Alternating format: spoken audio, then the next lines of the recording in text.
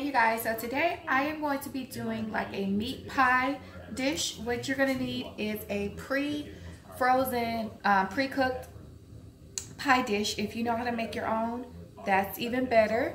And to top it off, I have one of these pie crusts that I just roll out. Well, I don't even roll it out. I just unroll it and kind of place on top.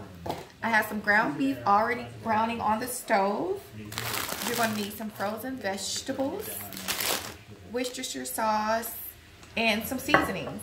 Stay tuned, and I'm going to show you guys how to whip up this really quick and simple dish for your family or for yourself.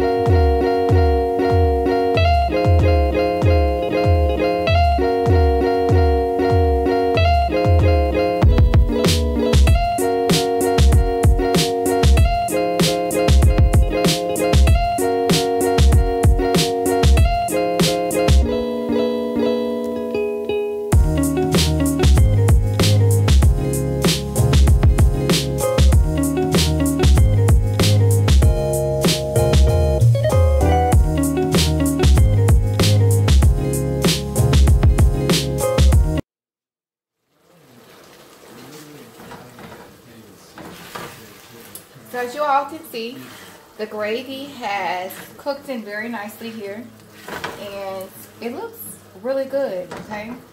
So, only thing left to do is to incorporate our vegetables. These have to cook. Alright, also I have the regular mixed vegetables.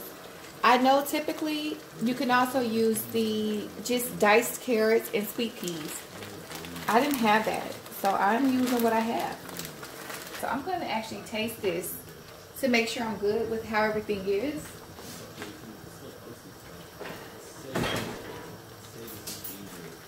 I'm going to give it a little quick taste test before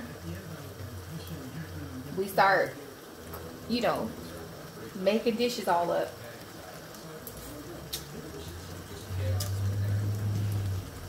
That's really good, y'all. Also, y'all, I just added literally like a half a cup more of some vegetables. And I forgot to take out my garlic and herb. This is Kerrygold butter. Kerrygold garlic and herb butter. Okay? Alright, y'all, for real. I'm gonna meet y'all at the island.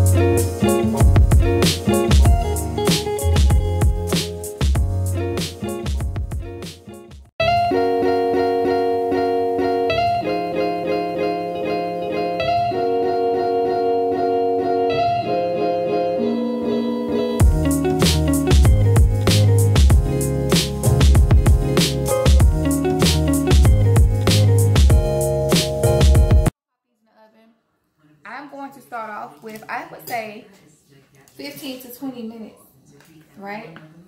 I will check back in with you all at the 15-minute mark if they are ready to go. See you shortly.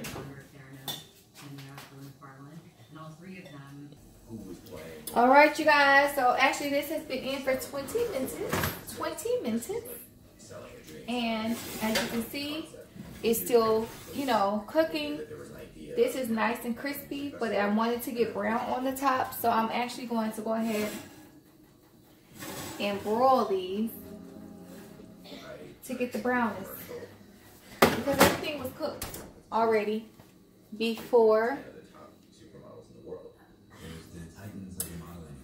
we put them in the oven. So now we are going to broil them, and I will come back and let you guys know what the finished results looks like. I thought it was the best thing ever. All right, you guys, I hope the color you all can see what the finished results look like. This is the cottage pie with our mashed potato topping. It's very solid, actually. It's very stiff. It may look very soft, but it's not. Even over here, I probably could have used a little bit more mashed potatoes to make sure it was really sealed in, so that's my fault. But even still, it's such a small area. And of course, we have the other meat pie with our regular crust. It is nice, and it's so hot, y'all. I'm sorry. Can't really touch it the way I want to. But it looks, and I'm sure it's going to be delicious. I'm going to scoop this up and show you all what it looks like. I'm going to let the twins decide whether they want the covering with the crust or if they want the covering with the mashed potatoes. And I will show you all what each looks like. And please don't forget to like, comment, or subscribe. And I won't even say or subscribe. Please subscribe. I am trying to build up my subscribers, and I work, you know, hard, relatively hard when I do a video to bring content that I think that you all will enjoy, but also be able to use it in your everyday lives. So don't forget to subscribe. And as always, thank you so much for watching. Stay tuned to see what they look like once I cut them open. So y'all, here are the differences. This is our pie with our crust filling. It looks delicious. But here's our pie with the mashed potato. And I mean, it was oozing like a little bit of cheese when I like pulled it out of the pan, and it looks very good. I think I'm going to lean towards the mashed potatoes. But either way I go, you can do your, what we call a meat pie, or you can do like a cottage pie slash my take on a shepherd's pie. And I hope you all enjoy these recipes. They're two different ones, basically using the same ingredients. And don't forget to like, comment, and subscribe.